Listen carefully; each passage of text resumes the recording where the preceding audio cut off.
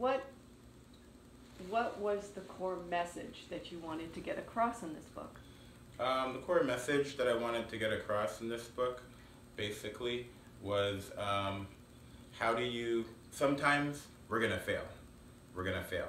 And the question is, what do we do when that happens?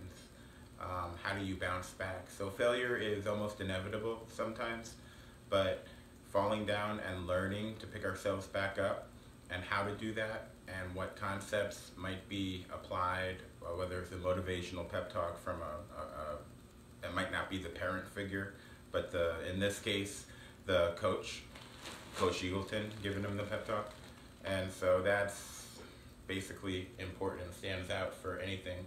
And also motivation and determination and succeeding to help people grow internally and to try to bring out a better result ultimately.